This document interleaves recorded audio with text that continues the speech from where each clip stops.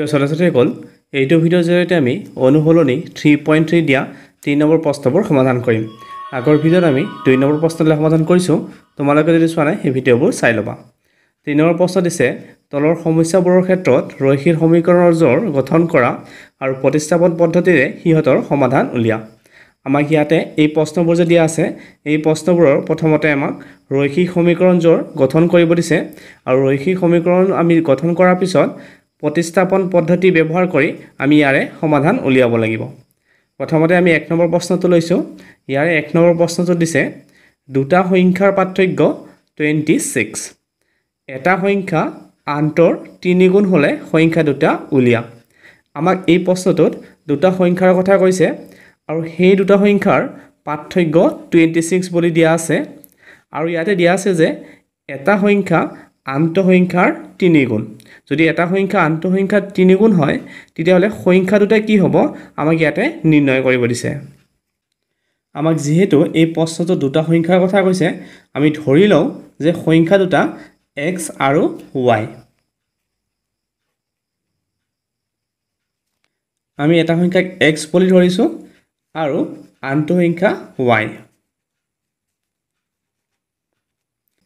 এতিয়া প্ৰশ্নত কি দিয়া আছে দুটা সংখ্যাৰ পাৰ্থক্য 26।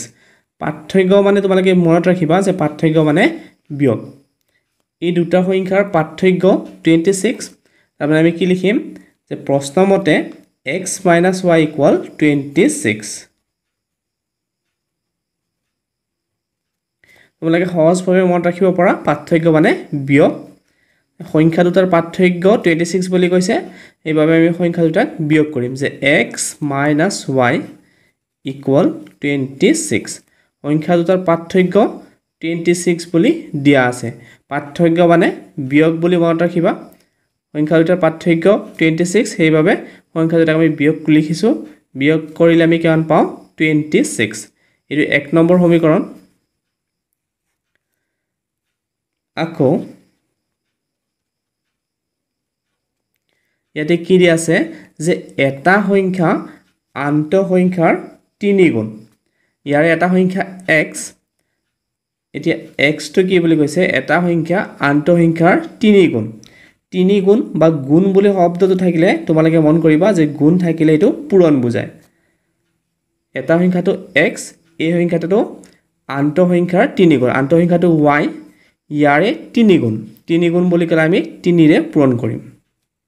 আমি এনেকুৱাকৈ লিখিম যে x = 3y কাৰণ এটা সংখ্যা আনটো সংখ্যাৰ 3 গুণ। যেহেতু 3 গুণ বুলি কৈছে সেইভাবে 3 ৰে পূৰণ কৰিছো।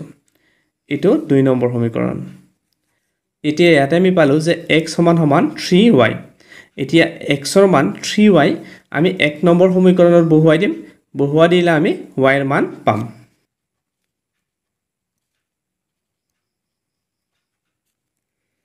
ইয়াতে x ৰ মান আছে 3y। এই 3y টো আমি 1 নম্বৰ সমীকৰণত বহুৱাই দিম। মানে x ৰ ঠাইত আমি লিখিম 3y। এনেকুৱা প্ৰতিস্থাপন পদ্ধতি আমি আগৰ ভিডিঅ'ত আলোচনা কৰিছোৱে। x ৰ ঠাইত 3y লিখিছো। তাৰ পিছত আছে ইয়াতে -y = 26। ইয়াতে y ৰ হৰকটো 1। 3 ৰ পৰা 1 মাইনাস কৰিলে আমি পাওঁ 2। এটো হৈ গ'ল 2y = 26। 2 টো পূৰণ হৈ আছে এপিনে এটো হৰণ হ'ব। y ৰ মান আমি পাওঁ 26/2। 26 ক 2 ৰে হৰণ কৰিলে আমি পাওঁ 13। y ৰ মান আমি পালো 13। এতিয়া y ৰ মান আমি 2 নম্বৰ সমীকৰণত বহুৱাই দিলে আমি x ৰ মান পাম। এতিয়া 2 নম্বৰ সমীকৰণটোত আছে x = 3y। 3 * y ৰ হলনি আমি লিখিম 13। 3 * 13 কৰিলে আমি পাওঁ 39। আমাক যেহেতু প্ৰশ্ন দুটা সংখ্যা উলিয়াব দিছিলে সংখ্যা দুটা হ'ল এটা হ'ব 39 আৰু আনটো হ'ল 13। শেষত আমি লিখিছো এটাকে সংখ্যা দুটা হ'ল 13 এটা সংখ্যা 13 আৰু আনটো সংখ্যা 39। যেহেতু x ৰ মান আমি 39 পাইছো আৰু y ৰ মান 13 পাইছো আমি সংখ্যা দুটাক x আৰু y বুলি ধৰিছিলো। সেইভাবে এটা সংখ্যা হ'ব 39 আৰু আনটো সংখ্যা হ'ব 13। এইটোৱে হ'ল উত্তৰ। এতিয়া 2 নম্বৰ প্ৰশ্ন দুটা সম্পূৰক কোণৰ ডাঙৰটো সৰুটোতকৈ 18 ডিগ্ৰী বেছি কোণ দুটা নিৰ্ণয় কৰা আমাক এই প্ৰশ্নটো দুটা সম্পূৰক কোণৰ কথা কৈছে সম্পূৰক কোণ মানে তোমালোকে মন কৰিবা যে দুটা কোণৰ সমষ্টি 180 ডিগ্ৰী হ'ব আমি ইয়াতে দুটা কোণ ধৰিব লাগিব এটা ডাঙৰ কোণ ধৰিম আৰু এটা সৰু কোণ ধৰিলো যে ডাঙৰ কোণটো x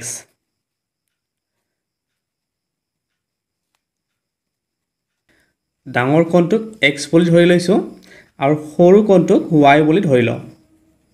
আৰু সৰু কোণটো y এতিয়া প্ৰশ্নমতে যেহেতু এই দুটা সম্পূৰক কোণ প্ৰশ্নত দিয়া আছে দুটা সম্পূৰক কোণ বুলি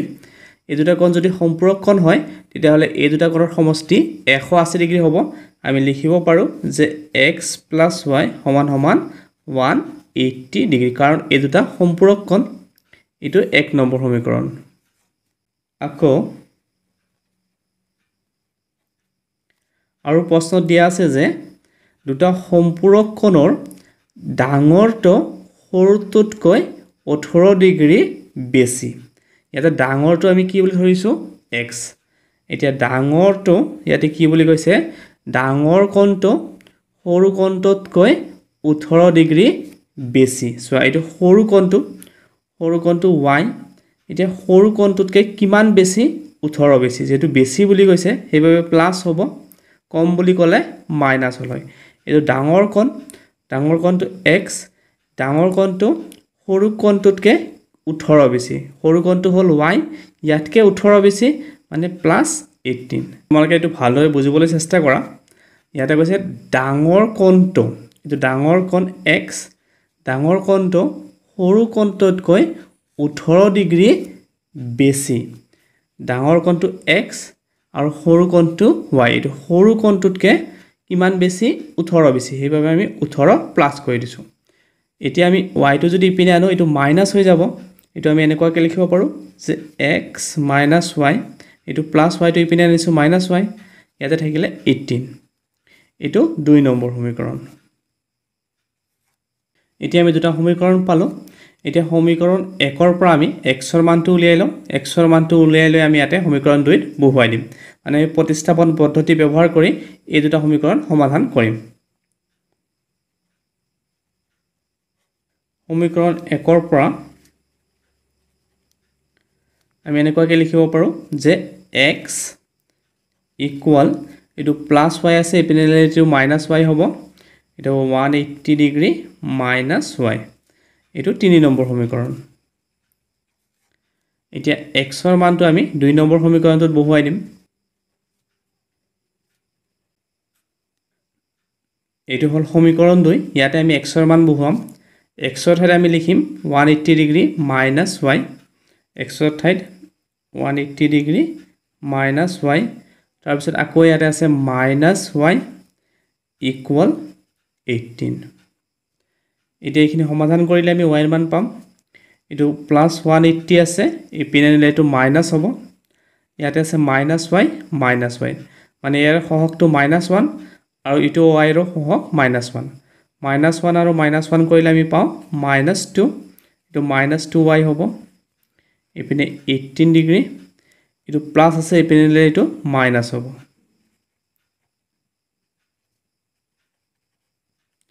যেহেতু -180 টো ডাঙৰ আৰু ইয়াত আছে +18 ডিগ্ৰী এটো বিয়োগ কৰিলে আমি পাও 162 ইয়াৰে 182 ৰ আগত মাইনাস আছে ডাঙৰ সংখ্যাটোৰ আগত মাইনাস আছে ইয়াতে মাইনাস বহিব -162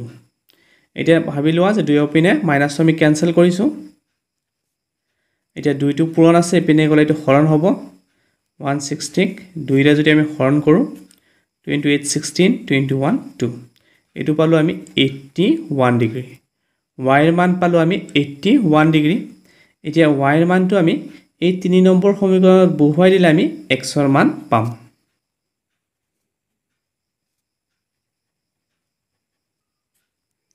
3 নম্বৰ সমীকৰণটোত আছে x equal 180 degree minus y y ঠাইত আমি লিখিম 81 যেহেতু y ৰ মান আমি পাইছো 81 ডিগ্ৰী 180 পৰা 81 মাইনাছ কৰিলে আমি পাওঁ 99 ডিগ্ৰী আমি xৰ মান পালোঁ 99 ডিগ্ৰী আৰু yৰ মান আমি পাইছোঁ 81 ডিগ্ৰী যেহেতু আমাক কোণ দুটা উলিয়াব দিছিলে কোণ দুটা হ'ব 99 ডিগ্ৰী আৰু 81 ডিগ্ৰী এখত আমি লিখিছোঁ এতেকে কোণ দুটা হ'ল যেহেতু কোণ দুটা আমি x আৰু y ধৰিছিলোঁ xৰ মান 99 আৰু yৰ মান 81 সেইভাবে কোণ দুটা হ'ল 99 ডিগ্ৰী আৰু 81 ডিগ্ৰী এইটোৱে হ'ল উত্তৰ এতিয়া 3 নম্বৰ প্ৰশ্ন এটা ক্ৰিকেট দলৰ প্ৰশিক্ষকজনে 7খন বেট আৰু 6টা বল কিনে 3800 টকাত পিছত তেওঁ 3খন বেট আৰু 5টা বল কিনে 1750 টকাত প্ৰতিখন বেট আৰু প্ৰতিটো বলৰ দাম উলিয়া আমাক এই প্ৰশ্নটোত প্ৰতিখন বেট আৰু প্ৰতিটো বলৰ দাম নিৰ্ণয় কৰিব দিছে প্ৰথমতে আমি ধৰি লওঁ যে প্ৰতিখন বেটৰ দাম x টকা আৰু প্ৰতিটো বলৰ দাম y টকা বুলি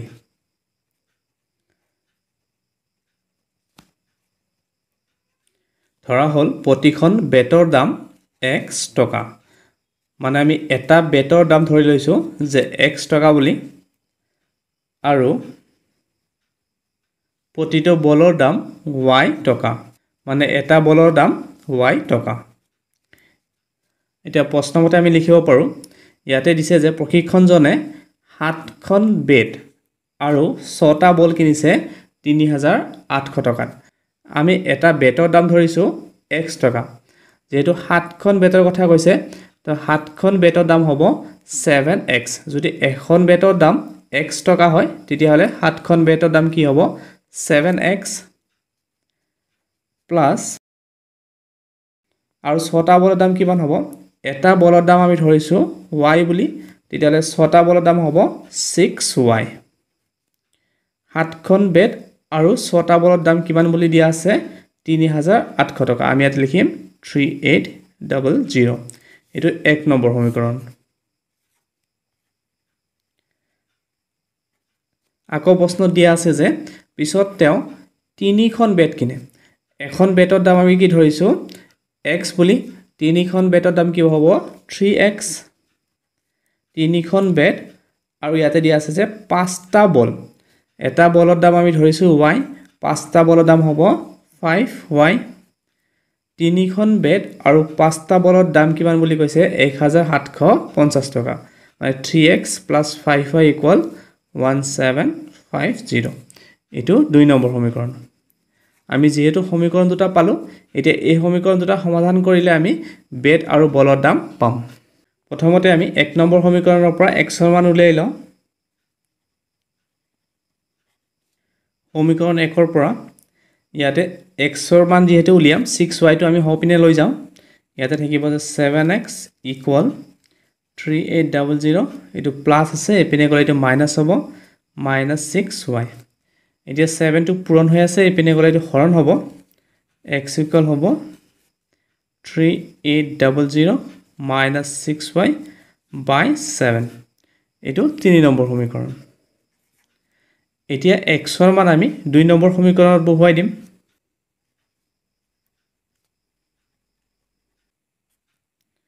2 নম্বৰ সমীকৰণটো আছে যে 3x 3 * x ৰ হলনে আমি এখিনি লিখিম 3800 - 6y / 7 এটো 3x x ৰ হলনে আমি এখিনি লিখিছো তাৰ পিছত আছে প্লাস 5y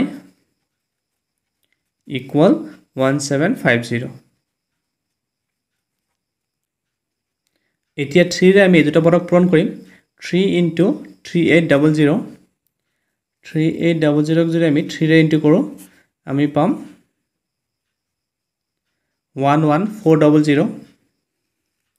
এটা লিখিম 11400 - 6 * 3 18 18y / 7 plus 5y = 1750 এতিয়া এতে যদি আমি লখাগু লওঁ এটো হ'ব 7 এটা থাকিলে 11400 - 18y plus 7 * 5 7 এৰে এই 5 পূৰণ কৰিব লাগিব 7 * 5 35 এটো 35y equal 1750 এতিয়া 11400 7 টো হৰণ আছে এপিনে এটো পূৰণ হ'ব ইয়াতে আছে -18y আৰু +35y যেহেতু দুটাৰে চলকটো y সহগটো আমি বিয়োগ কৰিব পাৰিম +35 আৰু -18 এটো কৰিলে আমি পাওঁ 17 যেহেতু ডাঙৰটো প্লাস এটো প্লাস হ'ব এটো বিয়োগ কৰিলে আমি পাওঁ 17y এতিয়া 7 টো ইপিনে নিও এটো পূৰণ হ'ব 1750 into 7 এতিয়া 11400 টো ইপিনে নিম এটো প্লাস আছে ইপিনে গলে এটো মাইনাস হ'ব এটা থাকিব 17y ইকুয়াল এটো সংখ্যা আমি পূৰণ কৰি চাও 1750 into 7 এটো পালো 12250 12250 এটো প্লাস আছে ইপিনে গলে এটো মাইনাস এতিয়া 70 টো পূৰণ আছে ইপিনে গলে এটো হৰণ হ'ব y equal to এতিয়া এই দুটা সংখ্যা আমি বিয়োগ কৰিম ইয়াতে বিয়োগ কৰিলে আমি পাওঁ এটো পালো 850 কে আমি 17 ৰে কাটিব পাৰো 17 into 5 8550 y ৰ মান আমি পালো 50 এতিয়া y ৰ মান আমি সমীকৰণ 3 ত বহুৱাই দিলে x ৰ মান পাম এটো হল সমীকৰণ 3 ইয়াতে আমি y ৰ মান বহুৱালে আমি x ৰ মান পাম সমীকৰণ 3 টো আছে x equal 3800 minus 6 into y y এর আমি লিখিম 50 by 7 আমি ইয়াতে লিখিছো যে x equal 3800 minus 6 into y y এর আমি লিখিছো 50 6 into 50 by 7 3800 এটো পূৰণ কৰিলে আমি পাম 300 by 7 এতিয়া 3800 ৰ পৰা 300 মাইনাস কৰিলে আমি পাওঁ 3500